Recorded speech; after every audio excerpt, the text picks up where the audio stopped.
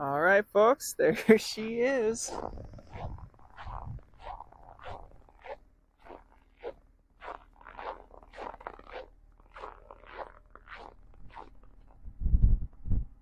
Whew.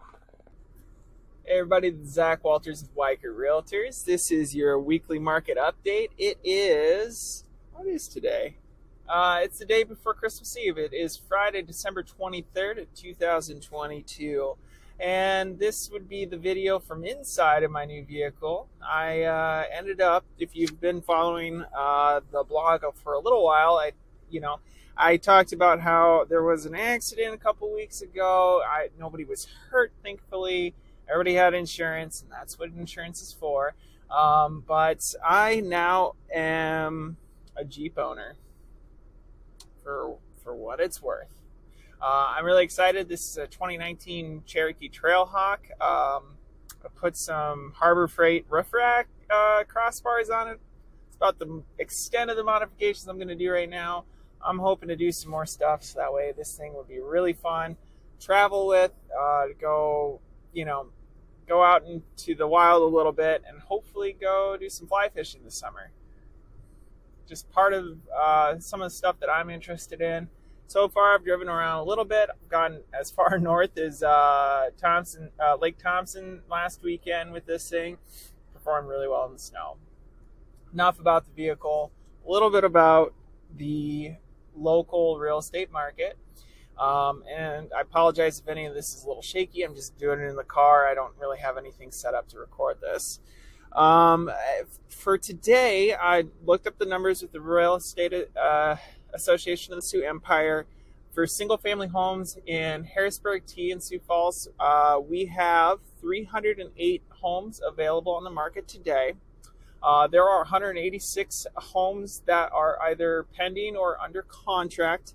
It brings us to an absorption rate of 1.656. So we are down from, well, actually we're up from last week by a little bit on available supply of homes. Average days on market went down by 4 days. We're sitting at 51 days, average days on market.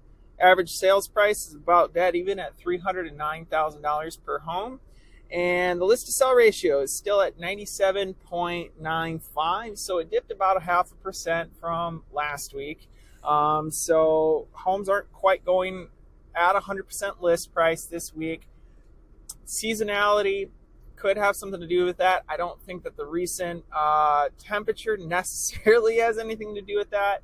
I've been watching it all week as we're approaching the holiday, and we are having homes come onto the market. So people are still listing. Houses are still going under contract. People are still doing showings. The real estate market is kind of like the outside right now. It's very cold, but that's okay. I provide these weekly blog posts not to just talk about the market, but also so that you can make sense of it, but also so that I can make sense of it, and also to help strategize to make the best possible offer for any of my clients that are trying to buy a home, and also for anybody that wants to consult with me about selling their home, because I think it is important. The week-to-week changes don't necessarily fluctuate so much that there's a life and death change in the market. But what we do by looking at things on a weekly basis is we're able to better predict what's going to happen going forward, as compared to maybe only looking at it once a month or just posting an infographic. I'm always here to try to provide the best possible information, the best content for you to make sense of what's happening in our local real estate market. I did look at some notes from Mortgage News Daily. Interest rates on their post was showing right around about the 6.3% for a 30-year fixed mortgage. Of course, that always varies based off your credit and lending and debt to income. But things have stayed pretty steady over the last month and a half.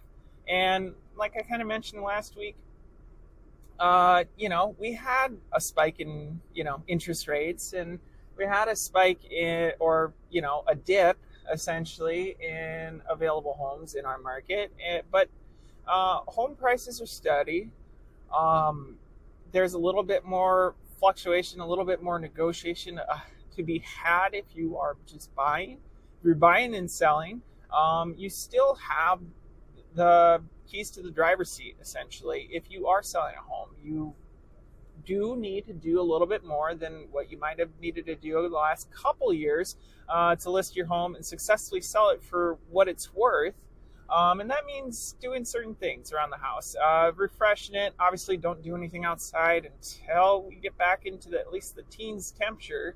But there's stuff that you can do, or at least prepare yourself for the process of making that upgrade. People are still buying, still buying upgrades. It's entirely possible, but not without a dedicated and conscious plan with strategy. And that there's a lot that goes into that. So if you've been thinking about it for a while, know that I'm thinking about it all the time, and I'd like to talk to you. If you want some additional resources other than me just blabbering inside my new vehicle, I put a link below to the Right Fit Guide. That is my signature 5-step process and approach to helping anybody that's looking to upscale or upgrade their living space to better amenities, more space, more storage, essentially, to help them successfully upgrade their homes, and to do it in a way that you don't lose the functionality and the qualities of the home that you're currently in. And for anybody that's also buying, I'm always helping buyers out as well. It is still tough because of the interest rates. But if you have a plan put together, it's so much easier to be actionable and to jump on the right fit home for you and your family.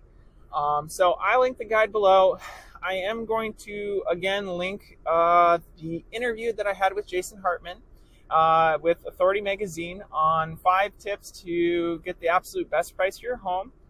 So you don't have to read the guide that I have there, but I have some pretty good tips for anybody, and they might be general tips, but they are generally good tips to help you sell your home for more money. So, yeah, that's pretty much it. There's probably not going to be a lot of news until the new year starts, but I've been doing a lot of thinking in the last couple weeks, and I think next week I'm going to talk a little bit about resolutions, as cliche as it might be, but more than just a resolution, it's about setting my intentions clear. And I think that telling the world what my intentions are going into 2023 is powerful, and it helps everything become more clear for me. And I feel truly that whatever you put out into the world is what you get back in return. So I'm putting out, the best possible advice I can. Trying to give great information, and I'm just trying to help people make their lives a little bit better.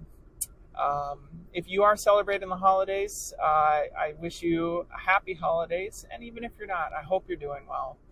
Again, this is Zach Walters with Weichert Realtors. It is Friday, December 23rd, 2022, and I wish you a great weekend. I'll talk to you next week.